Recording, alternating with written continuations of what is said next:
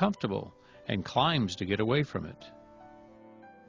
Now, the water in this pot is room temperature, 69.4 degrees, so he's comfortable when I put him in.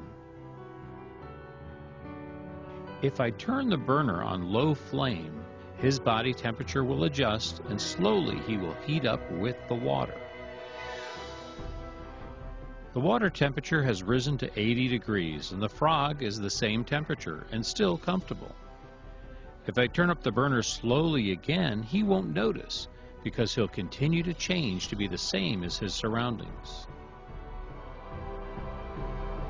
When we started, I held the frog over the first pot of boiling water. He was uncomfortable and he tried to get away from the heat. But now, because we're raising the temperature slowly, he doesn't recognize the danger he's in. He just keeps going along with the changes in his surroundings.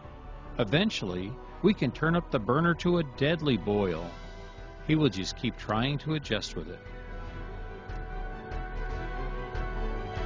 By the time he realizes it's killing him, it's too late. He won't notice in time because he just keeps changing himself to go along with the changes in his surroundings.